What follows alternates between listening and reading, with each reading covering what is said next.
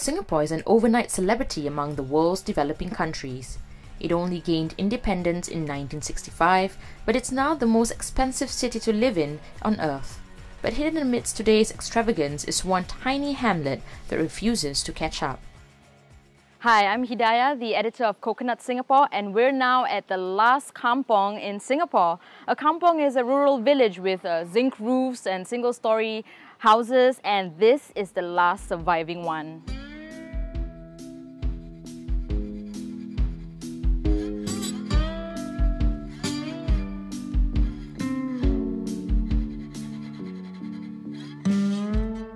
In 1956, a traditional medicine seller, Sng Teow Koon, bought the land that would become Kampong Lorong Buangkok.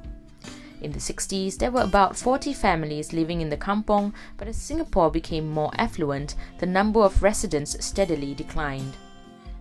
Within 4 decades, practically overnight in urbanization terms, almost all of Singapore's kampongs were demolished, and a majority of the population was moved to high-rise apartments built by the Housing and Development Board, or HDB. Today, Buangkok is the last kampong standing.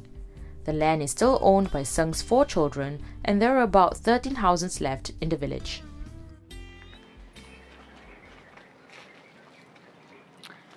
So we found a surau. A surau is sort of a makeshift mosque. Most villages have them because you can't always build a large mosque in a village. In Kampong Lorong Buangkok, it's half part Chinese and half part Malay Muslim. So there's a small surau here called Surau Al-Firdaus, which means heaven in Arabic.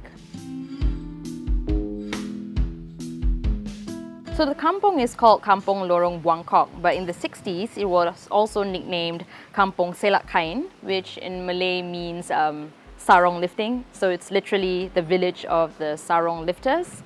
The people used to wear sarongs a lot, even the men, and every time the place was attacked by a flood, they would lift their sarongs so they could move around without getting drenched. So I'm wearing a sarong right now. I can show you how it's done. The sarongs usually come with a slit, and even if they don't, they're usually tied so that you can just separate and then you can walk through easily, or they'll just lift it this way so you don't get your sarongs wet.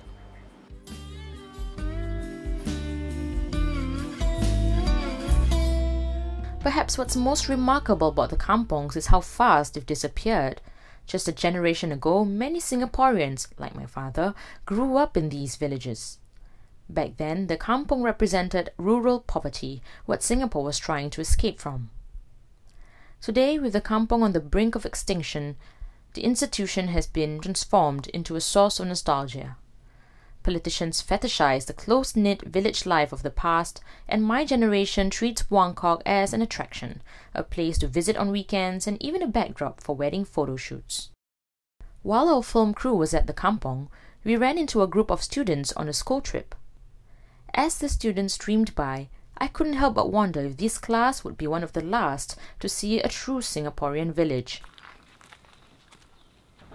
When we walked into Kampong Lorong Buangkok, we saw some construction trucks, and these were right up at the entrance of the village. And now on my right is a large construction site, and there are at least 2 bulldozers, and they really look like they're coming closer and closer to the village. And behind me, you see some high-rise apartments, some of them HDB and some of them luxury condos. And these are right beside sort of like a virgin forest, an untouched piece of natural land. And these signs of redevelopment are closing in on the village, which gives you a sense of how much time the last village in Singapore has left, which is not much. I imagine the residents must know they're probably the last of their kind, but I'm sure they'll hold on to this vestige of old Singapore for as long as they can.